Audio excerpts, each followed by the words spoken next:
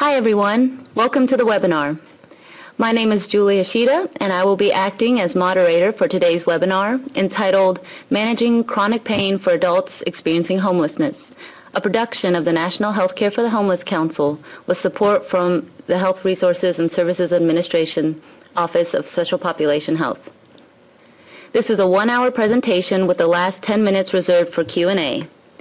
A selected number of questions will be answered at the end of the presentation during the Q&A session. Thank you for your participation. I would now like to turn the mic over to Barb Wismer. Barb? Welcome, and thank you for participating in today's webinar. Today's session will be focusing on chronic pain. Chronic pain is a common, serious health issue in the United States and appears to disproportionately affect persons experiencing homelessness. It is challenging to manage for many reasons, including the side effects and risks of medications and the difficulty accessing non-pharmacologic treatments. The Healthcare for the Homeless Clinicians Network recently convened an advisory committee to develop adapting your practice recommendations for the care of homeless adults with chronic non-malignant pain. We will be drawing on these recommendations for the presentation. Our first presenter is myself, Barbara Wismer, MD, MPH. One interesting aspect about being both a host and a presenter is that I get to introduce myself. I have worked with underserved populations for my entire career and with homeless people for 14 years, both as a clinician and as an administrator. I'm a physician at Tom Waddell Health Center and Homeless Programs in San Francisco's Department of Public Health, an assistant clinical professor at UCSF School of Medicine. Prior to this, I did community-based prevention research at UC Berkeley's Center for Family and Community Health. I am board certified in both internal and preventive medicine. My areas of interest include chronic pain, traumatic brain injury and cognitive impairment, and quality improvement. Our second presenter is Rachel Solotaroff, MD. I've had the privilege to work with Rachel on these recommendations, as well as to hear about some of the amazing work that she and others are doing in Portland. She is medical director at Central City Concern and assistant professor at Oregon Health and Science University. Central City Concern is a multifaceted agency whose mission is to provide comprehensive solutions to homelessness. Rachel currently sees patients half-time at Central City Concern's Old Town Clinic, a designated healthcare for the homeless program, and spends the balance of her time as medical director and teacher of OHSU internal medicine residents as part of the OHSU CCC social medicine curriculum. In the past 5 years, Rachel has also overseen the transformation of the Old Town Clinic into a patient-centered primary care home with a special focus on integrated primary and behavioral health care. I will now start the first part of the presentation.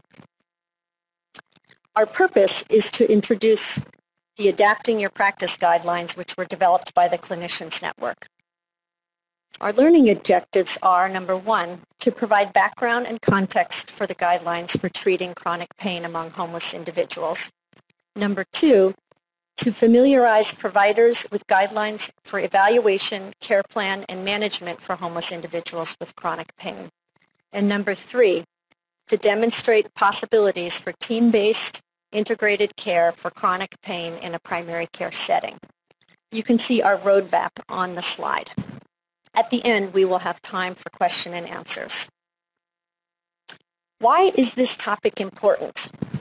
Well, it's in the national news. There's a rising tide of opioid overdose deaths. This is occurring against an historical backdrop of undertreatment of pain. It's also an HCH Clinicians Network priority. A national survey revealed that clinicians lacked resources for optimal pain management, lacked access to non-pharmacological pain interventions, and were uncomfortable prescribing opioids. The full results of this survey are available on the Council website. Why have recommendations for homeless people? Well, homelessness increases the risk of chronic pain, exacerbates suffering, and makes pain management more complicated. For example, homeless people have more frequent injuries and assaults. They tend to have less optimal and timely treatment. They're exposed to the elements. They have more frequent behavioral health problems. They have difficulty keeping appointments for myriad reasons. And they often lack a safe place to store medications.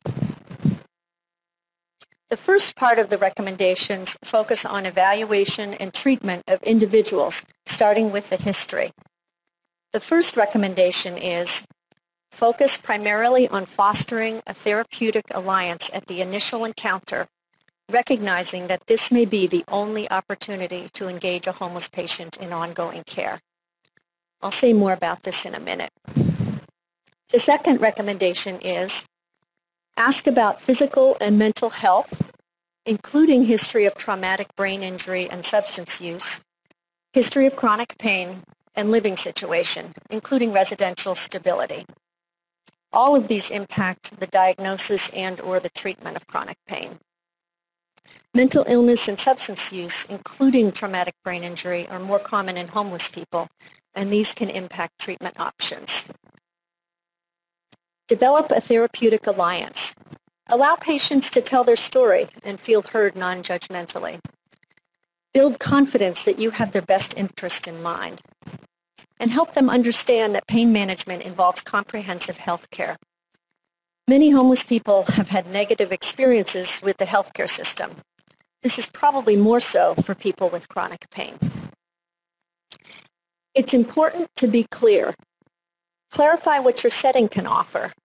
Settings can range from a one-time urgent care visit to comprehensive continuity primary care clinic with access to specialists, and the options will vary depending on the type of setting. Specify the pace of the evaluation. Usually this takes several visits, and it's important for patients to know this ahead of time. Clarify whether or not and when opioids can be prescribed. If they are a possibility, it's usually done after the evaluation is complete, which may take several visits. Some tips. Start with general questions such as, how long have you been in this city? And where are you from originally? This allows the patient to tell their story. Tailor the substance use history. Ask more general questions if no substance use history has been revealed, and then re-ask over subsequent visits. Ask more specific questions if substance use has been revealed. Explain the relevance, such as, information about your drug and alcohol use can really help me figure out what is the safest and most effective treatment for you. More tips. Attend to the patient's mood and your own emotional reactions. Respond to frustrated or hostile patients with acknowledgement and interest. For example, I hear how frustrating it's been to have this pain and try to find relief. Tell me more about how it began. Inquire about factors related to homelessness that may cause or exacerbate pain, and change those as you're able. For example, you may be able to arrange for a bed for someone who's with back pain who's been sleeping on a mat in a shelter. And you may be able to arrange for elevation of someone's legs if they have leg pain from edema or swelling. Moving on to physical exam. The third recommendation is defer the physical examination to the second visit if needed, or keep the initial exam focused on the area of concern. Perform serial focused exams as tolerated if needed. Look for evidence of occult alcoholism or addiction. The history may take time, and substance use may not be revealed in the history, so look for signs.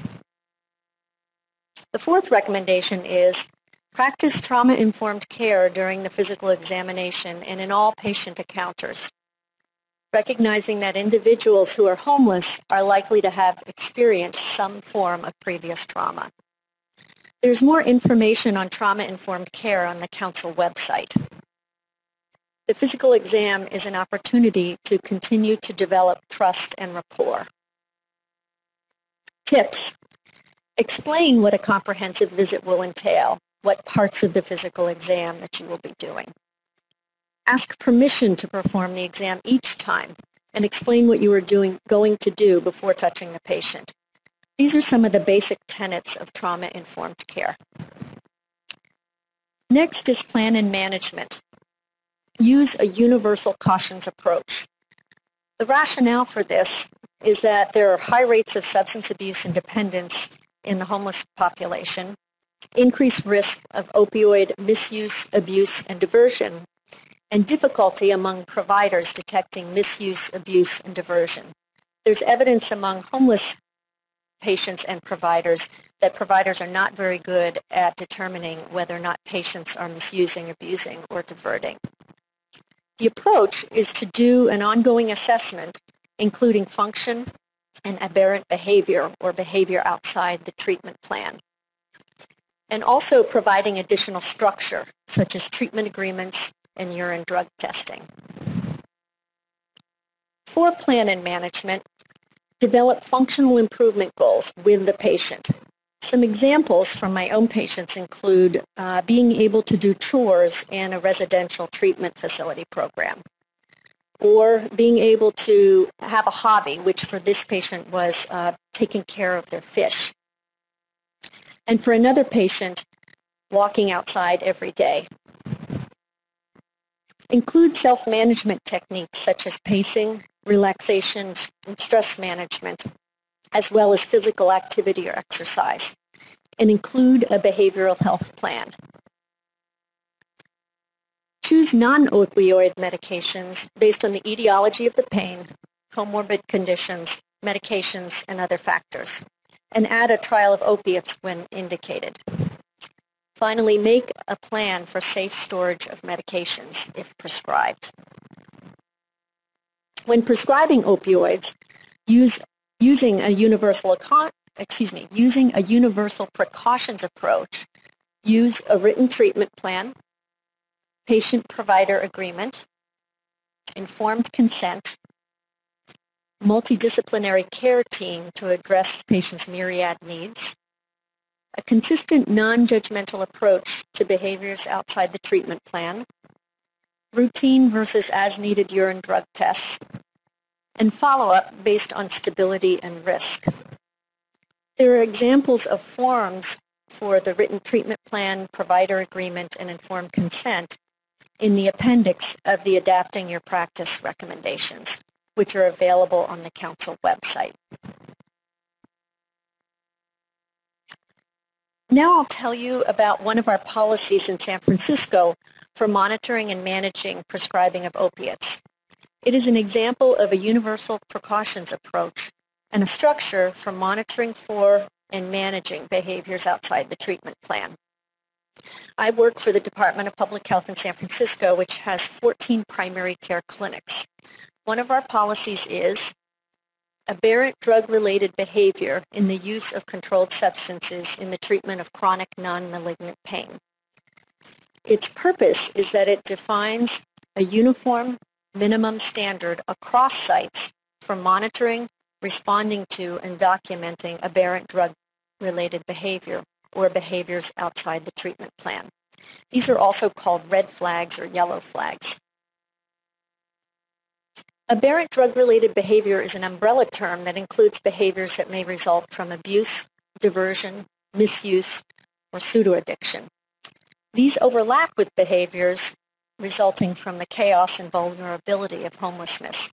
For example, patients can miss appointments because of transportation problems or being in jail, and their medications may be lost or stolen because of assault or theft in the shelters. The first procedure is to monitor for aberrant behavior. In the policy, there's an aberrant behavior checklist, and below or on the slide are listed examples of what's on the checklist. Refill request earlier than expected, a report of lost or stolen prescriptions or medications, missing appointments with the provider, presenting to clinic intoxicated or under the influence of drugs, abusive or threatening behavior towards staff, altering or stealing a prescription. Other procedures in the policy. Get urine drug tests on initiation of a therapy, then at least yearly on all patients. Pill counts may be substituted or added. Evaluate, including a differential diagnosis, and respond to each episode of aberrant behavior. Document review of the treatment plan and agreement with each episode of aberrant behavior. And get a mandatory documented peer review for repeated aberrant behaviors.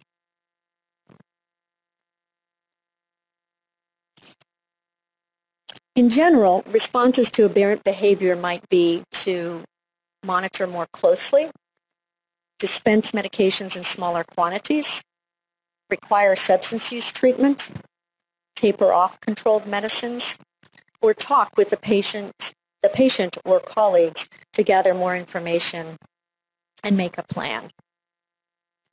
This policy also improves consistency across the system and provides structure and support through the reviews for providers and teams. This concludes my presentation. I will turn the mic over to Rachel Solotaroff. Thanks so much, Barb, and thanks for having me here. I'm going to take a few minutes to tell you about, to zero in on model of care, and give you first a little bit of background from the literature on models of care for caring for chronic pain patients, particularly those who have histories of addiction. So from our basic place that we started was to utilize a multidisciplinary team and then to really adapt a chronic disease care management model, similar to the models that we use for depression, for diabetes, for our congestive heart failure patients. And this helps us to organize our thinking as well as in a way to destigmatize chronic pain. Some aspects of the chronic disease care management model that we've used are to stratify patients by their complexity and by risk, stratifying them into different levels.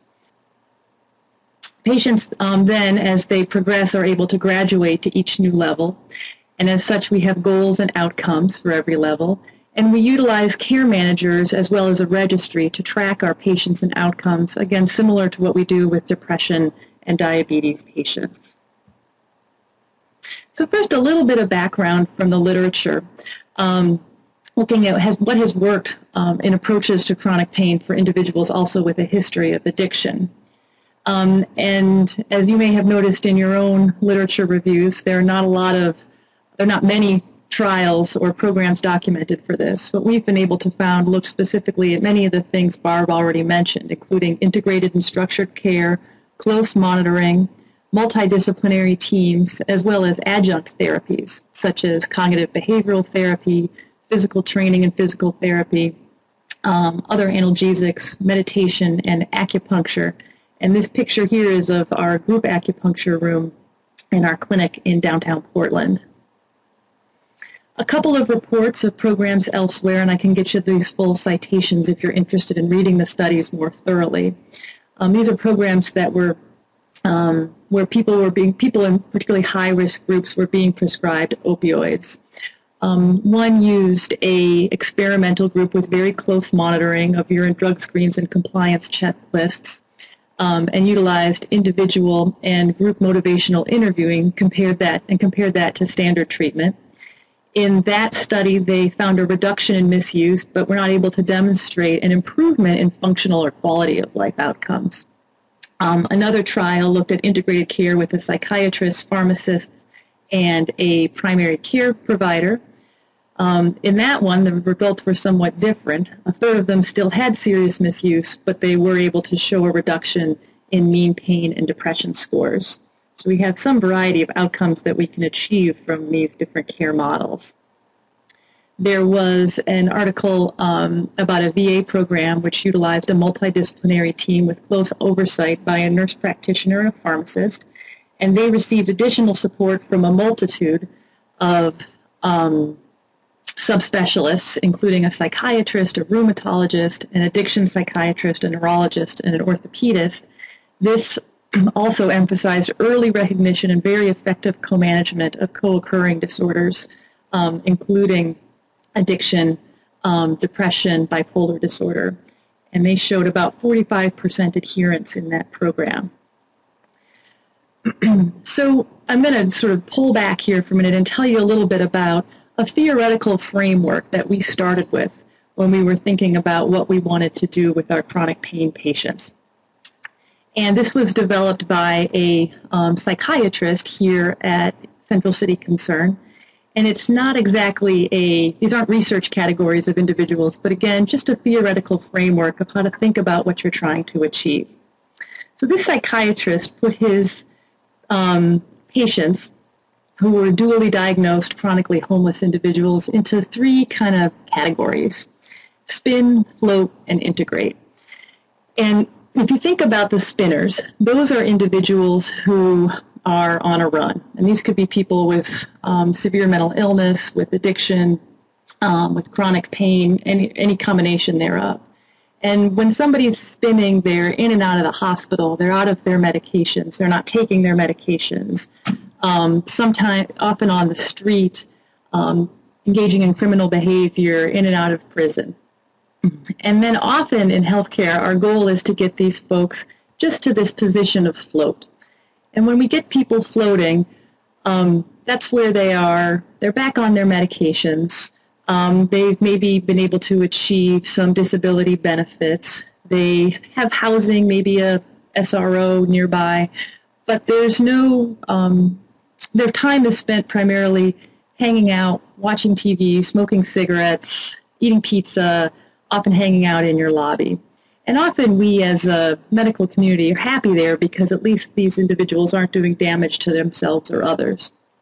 But where the psychiatrist has really pushed us to go is to move individuals beyond just that stabilization float phase to one of real meaningful integration and recovery, where those individuals have supportive peer relationships. They have even intimate relationships. They have purposeful and meaningful activities that they're engaging in, and are able to really bring their lives to a place that embodies hope. And so we decided that we realized at a clinic that we had really been arrested in feeling good about getting people to float, and we wanted instead to raise the bar for ourselves and for others and to try to get them to this higher stage of integration and recovery. So we sort of thought about our mission and goals and wanted to, again, instill in people recovery and lifestyle changes that could give people access to new techniques to manage their pain, to give them education, and this access to enable them to make new choices about how they live their lives and manage their pain, as well as a mindful approach. And we also wanted to be very realistic about addressing the issues of chronic pain and addiction. I have a colleague in recovery here at Central City Concern, and she said, you know, there's no safe place for individuals in recovery to really talk about their pain. She said it's very difficult if you're in an NA or an AA meeting to say, you know, I'm on pain medications to help with my avascular necrosis of my hip, which makes it unable for me to sit comfortably. And we had found that if we ignore either the pain or the addiction, then the one that was being ignored was going to interfere with our ability to deal with the former. So I'm going to tell you about some different programs that we built somewhat in parallel tracks, and then I'll try to tie it all together for you at the end in terms of how we put together a more comprehensive pain management program. So our program for our highest risk individuals, those who have a high opiate risk score or who have a history of addiction, is a program called Hot Sauce, which was developed by one of our alcohol and drug counselors here. And as I said, Hot Sauce is a group counseling program for high-risk patients with chronic pain. And currently, the program is for folks who are being prescribed opiates for their pain. It's led by one of our A&D counselors. It's a 12-week program. And then in addition to the weekly group visits, there are weekly or bi-weekly one-on-one sessions with Steve, the A&D counselor. And the goal, as Steve describes it, is to support these patients to take prescribed medications appropriately and to improve their quality of life. He works on giving them a new outlook regarding their pain and to basically decrease its centrality in their lives. And also, as I mentioned earlier, to create a safe space in a community where people with this chronic problem can learn from one another and discuss their experiences, dealing with their pain, engendering hope, and overcoming obstacles. We do have limits on who can engage in hot sauce. If anybody is active in their addiction or in early recovery, somewhere less than 3 months, they're not a candidate for this program, not a candidate for opiates, if indicated. Following Hot Sauce is a program that Steve has entitled Hot Sauce Light. It's more of an aftercare program that meets every other week. There's much more emphasis on physical and mindful modalities for managing their pain, using Qigong, stretching, and meditation. As I said, there's less emphasis on recovery work and more on mindfulness and physical activity. When Steve designed Hot Sauce, he's in recovery himself and thought about what somebody who is in recovery but also trying to manage taking opiates would require. And he really created a fusion of a more traditional alcohol and drug treatment group and a more traditional chronic pain group and brought those two together. So he spends time talking about what is addiction, as well as how do you prevent relapse. He spends lots of time on self-care techniques, handling stress, as well as a high primacy on building a support network. He feels very strongly that when you work in addiction, when you do addiction work, one of the primary things is you have to build new relationships and new environments in which to live, and ones that support recovery, because going back to old people and habits and places often triggers relapse. So he uses that support network also to foster a cycle of change. He spends a lot of time talking about de-escalating cravings, understanding that opiates, and we try to avoid short-term opiates in people or short-acting opiates in people who have a history of addiction, but there still can be cravings obviously associated with long-acting opiates and methods to de-escalate those. I'm going to jump around here a little bit and move to talking about improving a standard of life and raising the bar. Again, this concept of moving people from a float stage to one of integration and giving them the hope and the tools to do that. He does spend time talking about the physiology of pain, and spiritual outlook options. And then finally, he does a fair bit of work just talking about the technicalities of being a chronic pain patient itself. What is the Controlled Substances Agreement? What constitutes a violation of that, just so everybody is very clear.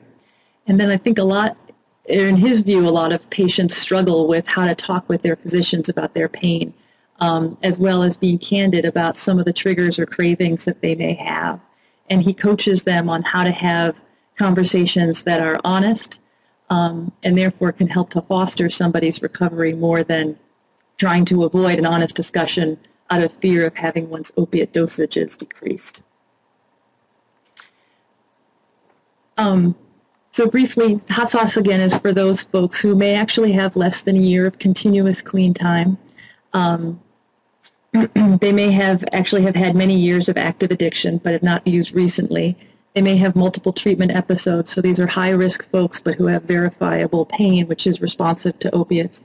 And again, those who have a relationship with the clinic and have an interest in staying in the community. Another thing that we were trying to work on when we developed this program was not to just discharge everybody who had a single violation of their Controlled Substances Agreement. So if somebody had been doing well for a long time and had one episode of cocaine in their urine, if we just had said to them, look, that's irresponsible, that's dangerous for yourself and for us, and we're discharging you from those opiates, 99% of the time they were leaving the clinic, going to another clinic, and the problem was never being addressed and was starting all over again. So to obviously not put ourselves or those patients or the community at risk, but to try to face that addiction head on and engage the person in a recovery community with close monitoring. And we felt that mitigated some of the collateral damage of having those individuals traveling around from clinic to clinic throughout the city. In order to graduate from Hot Sauce, individuals need to have 100% adherence to the program and to the Controlled Substances Agreement. Everybody needs to have at least one behavioral health assessment and they need to have ongoing engagement if indicated. And everybody self-identifies goals, and individuals need to have shown some progress toward those goals in order to graduate. So moving on, this is a different program that we started, and this is for individuals who are not as at higher risk as the hot sauce folks, but who have pretty low self-efficacy and low self-management regarding their chronic pain. And for these folks, we set up group visits run by an occupational therapist. These group visits happen monthly with the occupational therapist, and then also streamline the monthly visits that these individuals have with their primary care provider. The visits last about an hour and a half once a month. Again, they occur in a group, and then individuals leave that group for 10 to 15 minutes for a very focused, structured appointment regarding pain with their primary care provider. Also, we work with a school of occupational therapy, and those students do biweekly phone outreach, if possible, to patients in these groups to follow up on how they're doing with their goals. So this occupational therapy curriculum was developed by our first OT. It's under revision a bit as we recently hired somebody new who has a very strong emphasis on mind-body medicine as well as neuro and biofeedback. But for now, the topics in the group include, you can read them here, back health, body mechanics, communication skills, nutrition, relaxation, sleep. And for all of these, they will do, the OT and the students will actually do some activity related to that. So for relaxation, they will do a guided relaxation. For nutrition, they actually do some cooking. They talk about sleep hygiene. There's a session on home safety and fall prevention, and our OTs actually do go out and do home visits with individuals, which to get a sense of their home safety and function. They spend time on energy conservation and pacing, stress management. There's a session on cognitive behavioral therapy where we actually have one of our behaviorists come in and run that group. A session on a type of meditation called open focus. There's a kind of visioning session where the patients create vision boards as well as learn some basic Tai Chi moves, and leisure exploration. And I won't spend too much time talking about why we chose occupational therapy. Some of it was serendipity, and some of it was really that this seemed to be a discipline which was able to encompass a vast swath of self-management techniques for people with chronic pain. The OTs obviously can do a lot to improve function. They also have a strong behavioral health focus and a strong mind-body focus. We also found that given that we were trying to move to the stage of integration, which has a strong emphasis on meaningful occupation, that the OTs were suited particularly well for that. We certainly use other providers such as behavioral health providers and physical therapists as needed, but the core of this part of the program is run by our OTs. So in order to graduate from these groups, individual patients must have a reduction in their centrality of pain score, and that's the quality of life score that we've chosen to use. It was developed by a woman named Christina Nicolaitis here at OHSU, and while there are lots of pain scales, and I'm sure many of you have ones that you like, this is the one that we've used a lot because it really got at, for us, function and quality of life by focusing on how central a role is pain playing in your life. And we've found that as that score goes down, people's own activity and their level of integration is going up, and actually their opiate dosages are going down as well. In order to graduate, these folks also need to be engaged with behavioral health, need to have at least one initial assessment and then ongoing engagement if indicated. There needs to be a progress towards self-identified goals.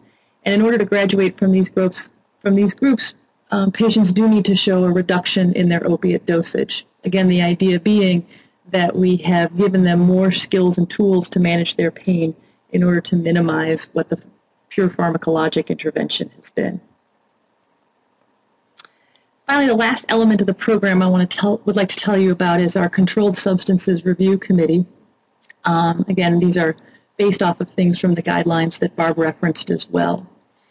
And this is a committee that does essentially what it says, reviews problematic or questionable cases of patients on controlled substances. It's a multidisciplinary group composed of an alcohol and drug counselor, one physician who has some background in addiction medicine or is board certified in addiction medicine, a psychiatric nurse practitioner, a behavioral health therapist, and our occupational therapist. And what the CSRC does is basically reviews cases that are referred by the providers. Anytime there's a violation of a controlled substances agreement, that case needs to be referred to the CSRC. If a provider just has a question about management, that case can be referred as well. And we recently instituted a policy that if a provider wants to start a new patient on chronic opiates, even if it's a new patient who's being transferred to us, who's been on opiates in the past, all of those cases must be reviewed and approved by the CSRC first. And then the CSRC makes recommendations and referrals.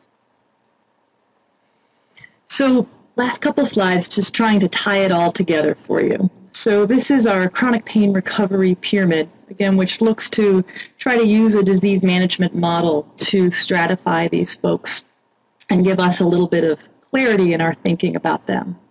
So at the bottom of the triangle are our level 1 patients. And I have to say, in all reality, right now, our triangle is probably more pear-shaped than anything.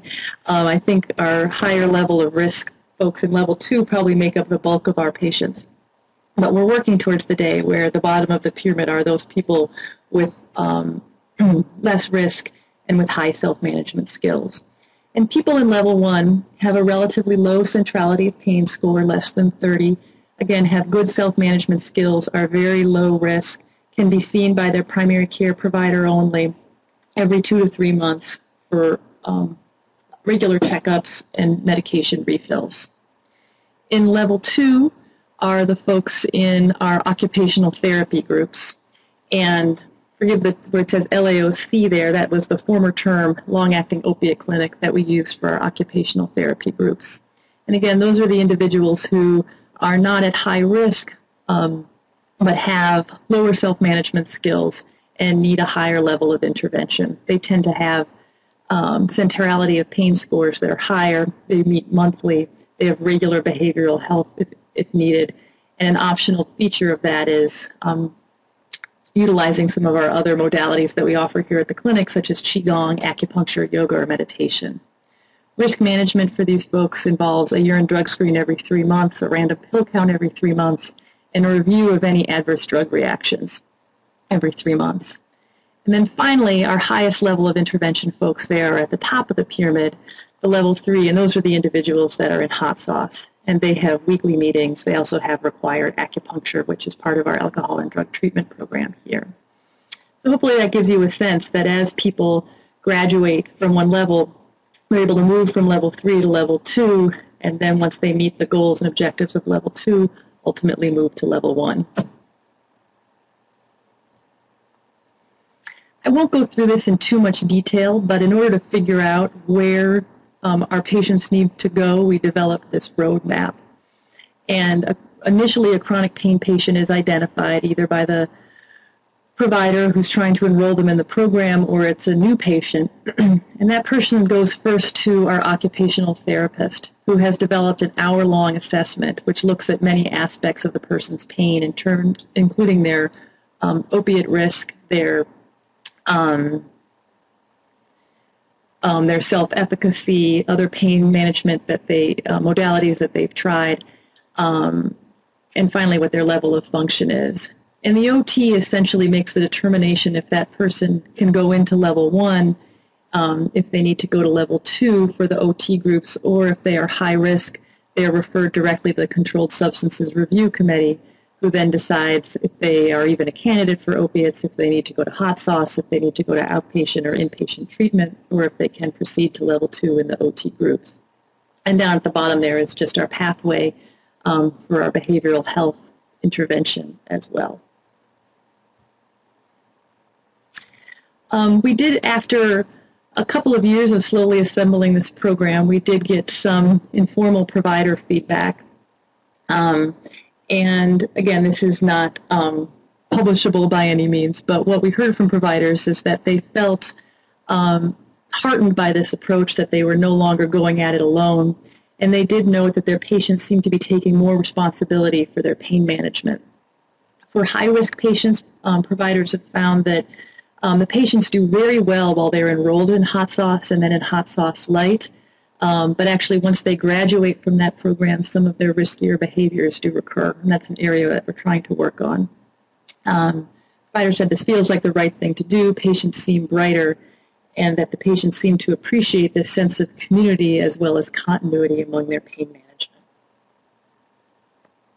So as we move into this next phase of our program, we're trying to focus much more on our outcomes. And we're sort of at the ground level here. I hope to be able to give you more robust outcomes in the next couple of years.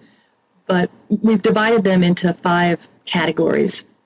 One is around safety, so monitoring the frequency of urine drug screens as recommended, reporting any violations of controlled substances agreements, recording how many pill counts were done per recommendations, as well as looking at the frequency of actual reduced opiate dose.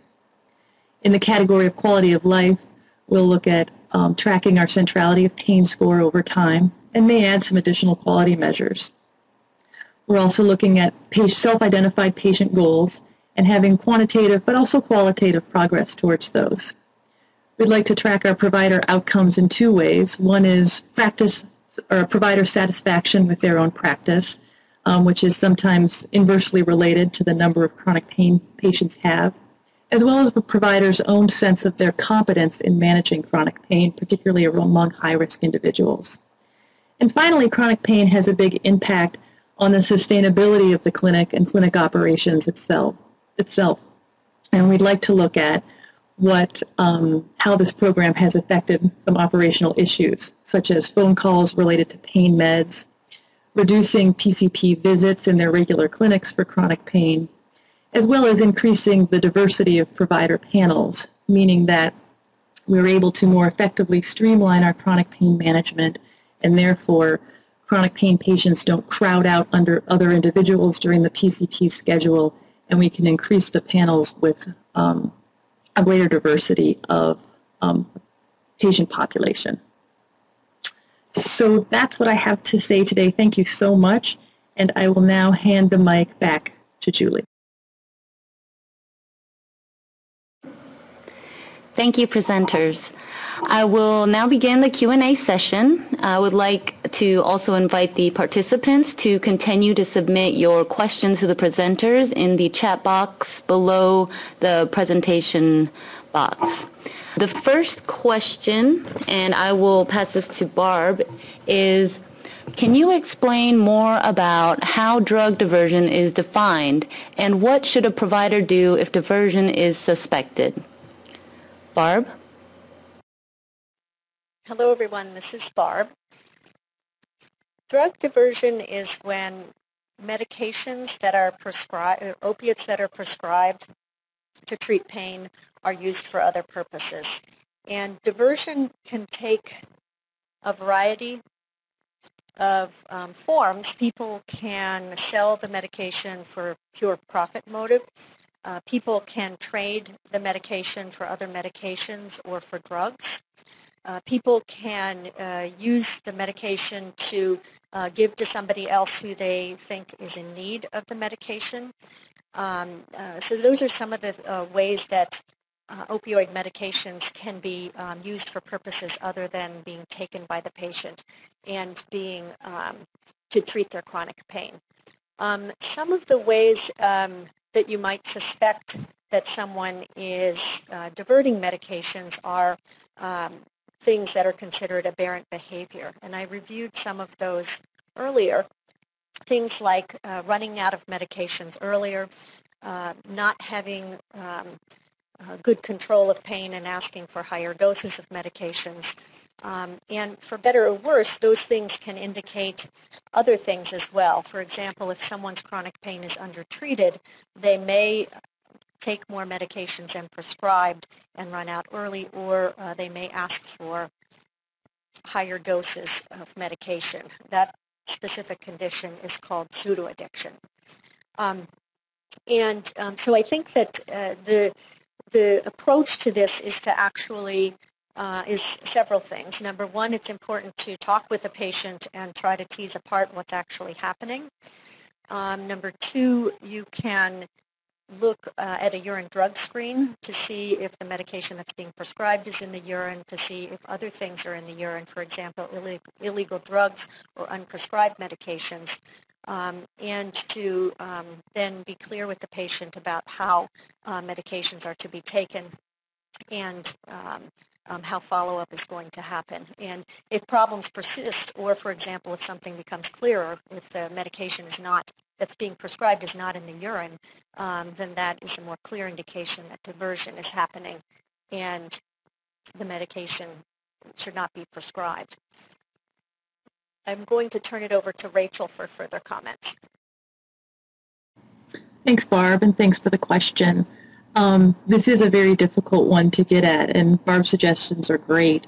Another way to detect diversion, as I had mentioned, is doing random pill counts, although we've actually found in Portland that individuals can actually rent medications from others if they know that they're behind on their pill counts. You can actually rent medications on the street to bring in for the pill count. So I'm not trying to catastrophize it, but it is a difficult thing to detect, but you're using those things that Barb suggested as well as an abnormal pill count. One can pick this up. I think as far as addressing it, working directly with the patient is crucial. And the first thing that we did when we were trying to upgrade our chronic pain program, and I think our single most effective intervention of all, I'm sorry to say, was our Controlled Substances Review Committee.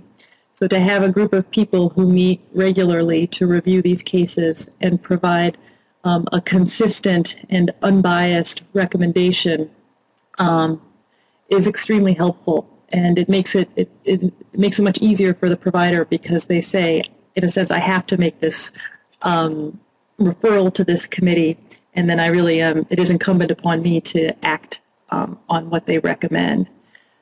So I would recommend that if you have the means to pull some of those folks together as probably one of the single most effective risk management interventions that you can make.